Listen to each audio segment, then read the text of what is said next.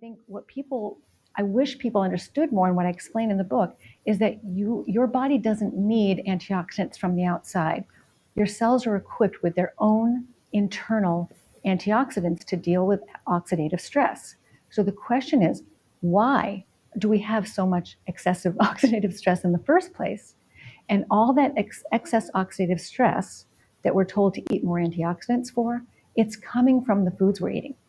So if you know which foods are the root cause of that oxidative stress, and you remove those from the diet, then your own internal antioxidant systems can mop up those excess free radicals that we naturally expect to see from eating even a healthy whole foods diet. There's a certain amount of oxidative stress that we are naturally supposed to see when we eat.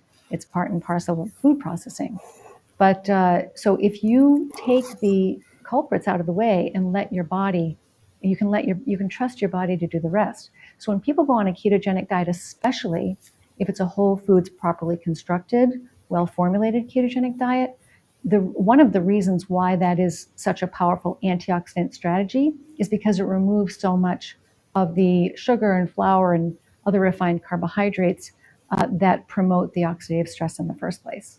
So the Metabolic Health Summit is important because it focuses on really the root causes of most of the chronic mental and physical health diseases we all fear. So whether it's depression or dementia or obesity or cardiovascular disease or fatty liver disease, certain forms of cancer, all of these conditions that we think of as normal parts of aging, all of these conditions which we think we have so little control over, they're really rooted in living a high insulin lifestyle. And most of metabolic health has to do with controlling your insulin levels, and not about your glucose levels, because as so many people who come to this conference already know, we're not looking at the right markers. Most people, at least in this country, are taught to believe that I think people are starting to understand they do need to pay attention to their blood sugar levels, but their blood sugar levels that's one of the last dominoes to fall, is the fasting blood sugar. And that's the test that most people get when they go to their healthcare practitioner. But by the time your fasting blood sugar level is above normal, then you already have a significant amount of metabolic damage. What you want to know is how much insulin is it taking for you to keep that fasting blood sugar under control. And because those high insulin levels are what are damaging your metabolism over time. They're damaging your insulin signaling system. They are slowly, silently choking off your brain's energy supply. And of course, that's going to lead to all kinds of problems for every cell in the body, not just the brain cells.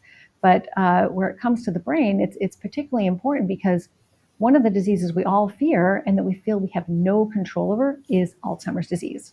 When actually we've been known for 20 years now that there's a huge relationship. There's not just an association between insulin resistance and Alzheimer's disease. There's actually a direct causal relationship between insulin resistance and Alzheimer's disease.